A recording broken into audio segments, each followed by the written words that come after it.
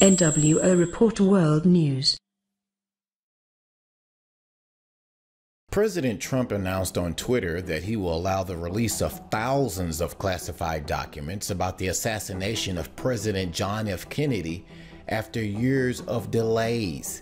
Now, according to CBS, the unexpected move means that the trove of never-before-seen documents are set to be released by the National Archives on October 26th.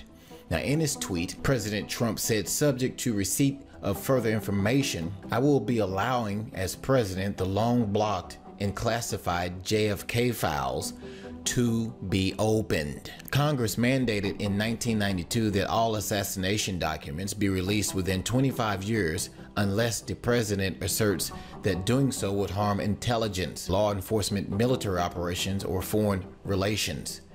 These still secret documents include more than 3,000 that have never been seen by the public and more than 30,000 that have been released previously but with redactions. So, with all that being said, what does this mean? Well, after all these years, we may, and I want to stress the words may, finally get to find out what happened if this hasn't been censored in some way over the years. If this is a true release, we may find out exactly who Lee Harvey Oswald was. Was he working for the CIA? Was he a patsy? Or did the CIA actually kill JFK? There's been a lot of speculation, a lot of conspiracy theories over the years since this took place back in 1963, and we may get to find out. But I want to warn everybody, don't get your hopes up. Something may happen. This is very sensitive stuff. They've covered it up all these years, and they're still actively, right now as I speak, they were trying to convince President Trump not to release this stuff. There's even been rumors saying that what's in it could lead to a civil war. I don't know if that's true, but that's what I've heard. So this is some very sensitive stuff. Don't get your hopes up.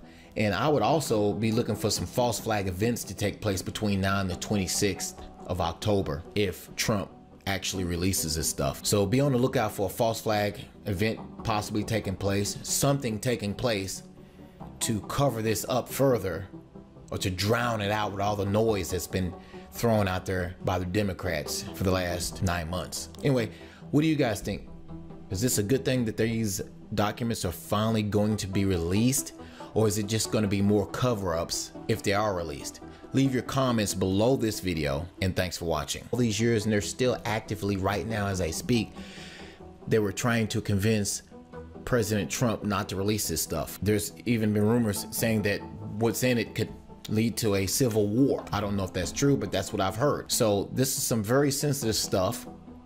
Don't get your hopes up. And I would also be looking for some false flag events to take place between now and the 26th of October if Trump actually releases this stuff. So be on the lookout for a false flag event possibly taking place.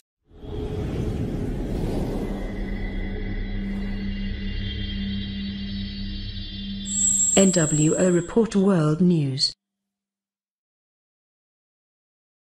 President Trump announced on Twitter that he will allow the release of thousands of classified documents about the assassination of President John F. Kennedy after years of delays.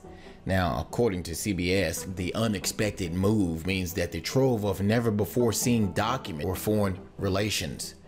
These still secret documents include more than 3,000 that have never been seen by the public and more than 30,000 that have been released previously but with redactions. So, with all that being said, what does this mean? Well, after all these years, we may, and I want to stress the words may, finally get to find out what happened if this hasn't been censored in some way over the years. If this is a true release, we may find out exact are set to be released by the National Archives on October 26th.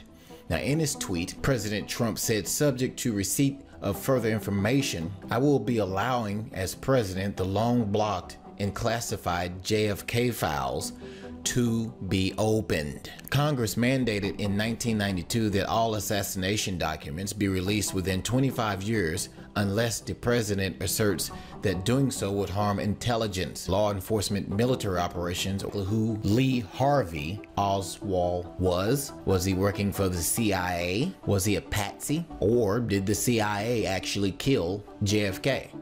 There's been a lot of speculation, a lot of conspiracy theories over the years since this took place back in 1963, and we may get to find out. But I want to warn everybody, don't get your hopes up.